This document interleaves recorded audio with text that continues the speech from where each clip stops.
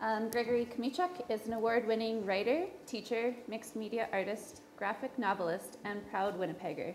He puts words and pictures together to make you feel things. Some people call that alchemy. He calls that comics.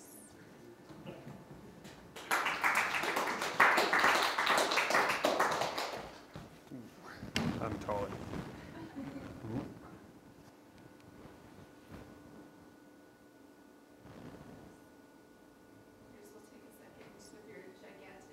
Yeah, there you go.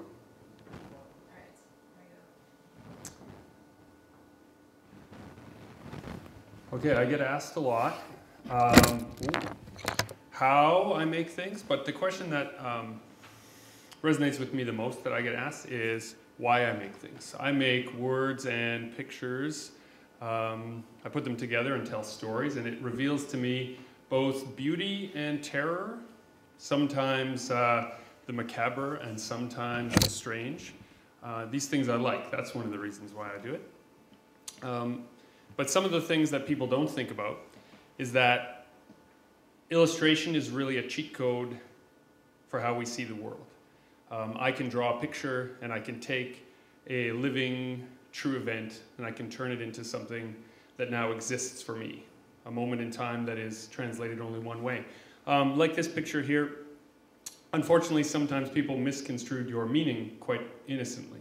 So a misplaced middle finger and suddenly people believe that this is a subtext. So that happens. The other reason why I really like doing what I do is all the varied experiences that it has given me. I've appeared on television, in radio, I've worked on movies, I've worked in theater, and I have been privy to some very excellent and bombastic events that without a little scribbling would never have happened.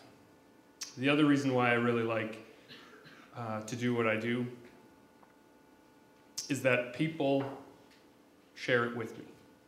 Ultimately, if you're making art just for your own purposes, I think you're missing the point.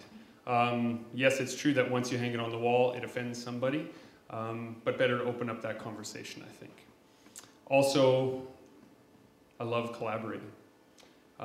While it is true that I like to work alone, long hours into the night, when work is best is when it's shared. And so I've collaborated with rooms full of artists and theater troupes and models and photographers and poets and filmmakers, and all of these things are why I like to make art. But it also makes me a better teacher. One of the reasons why I like making art is that I can put it surreptitiously into the classroom and the environment of learning that people don't expect. And then the classrooms change. You can't always tell what you do or where what you do will find its way into people's lives or how, and I'm always surprised. But it also can create lasting change, both in your life and in the friendships of the people around you. Why do I like to make art? I like to make art because of the moments you don't expect.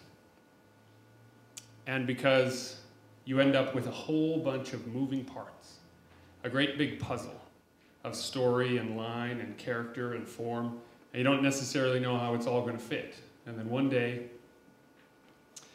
pow, it's on the shelf with some pretty fine company. And that isn't even the real reason why I like to make art. It just happens to be one of the things that happens that is wonderful. There are no rules. There are no real genres. Genres is a title added after. The reason I like to make art is once you have dragons and spaceships together, they call it something. But you can decide what goes into the composition yourself.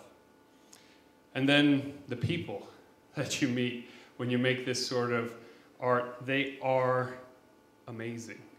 Childlike in their wonder and voracious in their appetite for the things they love. I like to make art because it can be startling and it can be simple. It can be something that is technically complex or emotionally complex. And those complex emotions can bring you closer to people. My wife and I have grown much closer the better artist I have become. Not because, well, they're there, that's the reason right there. Because you don't know what is going to be created when you really make art. Life supports art, not the other way around. So the real reason I do what I do is I do it for love of the art. Thank you.